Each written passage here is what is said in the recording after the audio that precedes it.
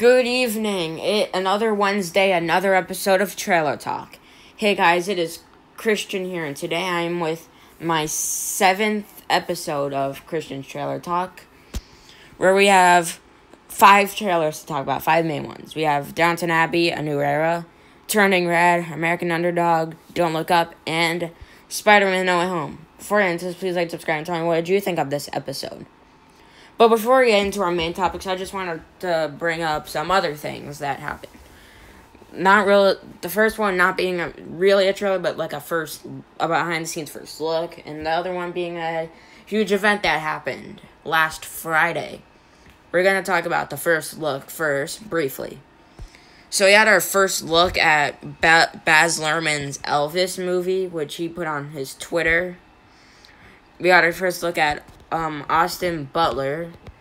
I think he was in Once Upon a Time in Hollywood, who was playing Elvis. Tom Hanks is also going to be in the movie, but we didn't get our first look at him yet. But yeah, I think it looks great. I think it looks very good. Could be a great movie. Could be meh. Could be fine.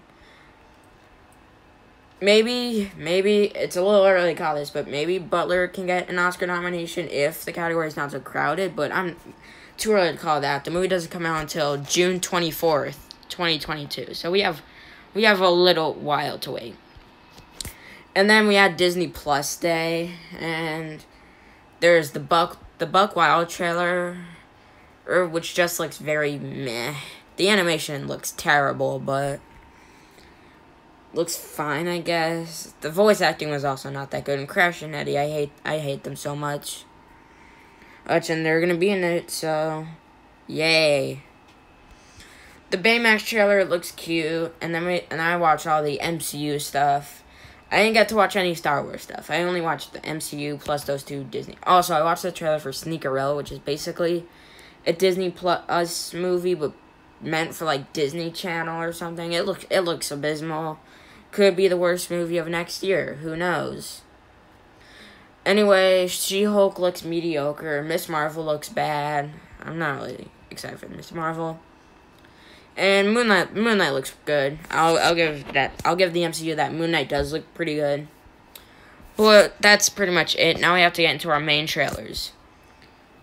We're saving Spider-Man for last. We're not talking about that first. We're gonna talk about Downton Abbey, A New Era first.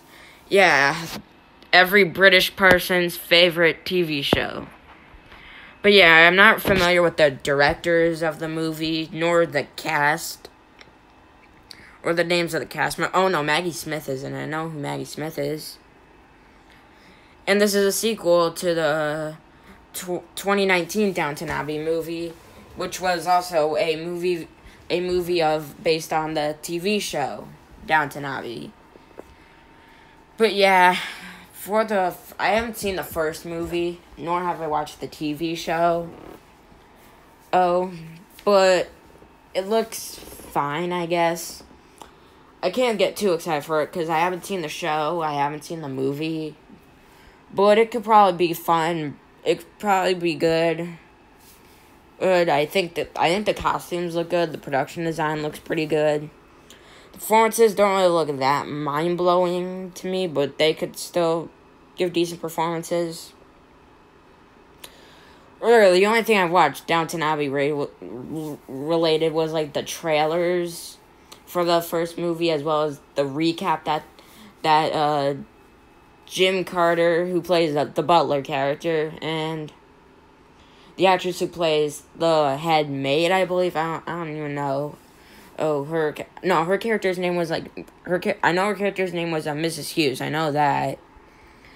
And then Jim Carter, who plays the butler, they recapped the entire series before the movie came out. I watched that, being someone who haven't watched the show. And yeah, it's basically like there's a lot of tragedies, a lot of characters.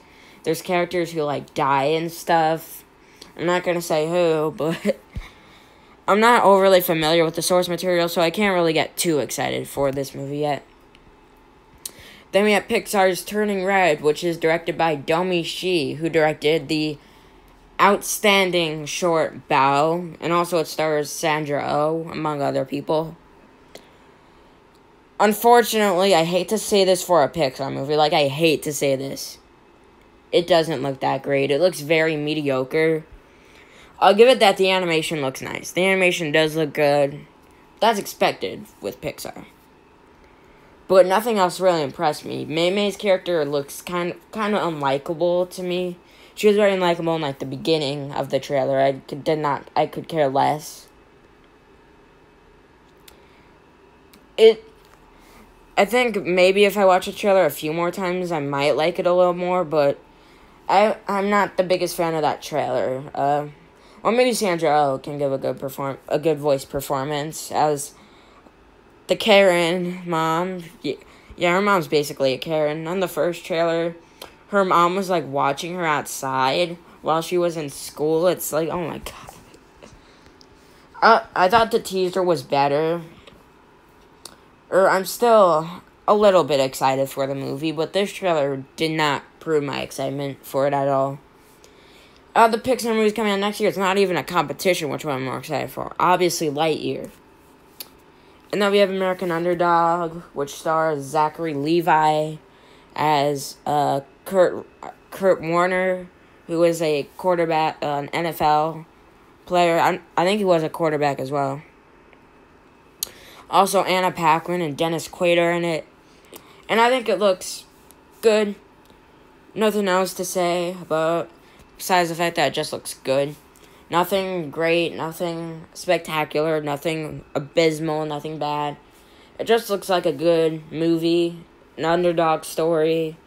I like underdog stories, and I like football movies. Favorite one being Remember the Titans. But yeah, it looks like a good movie. Zachary Levi looks like he can give a good performance. Don't really have much to say about that trailer.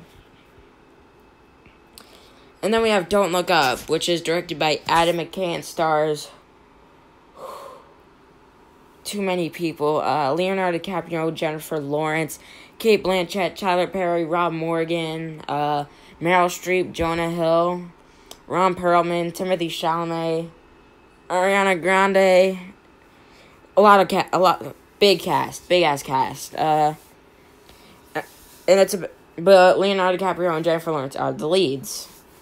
I think this movie looks pretty good, honestly. I think it looks funny. I think the jokes were funny.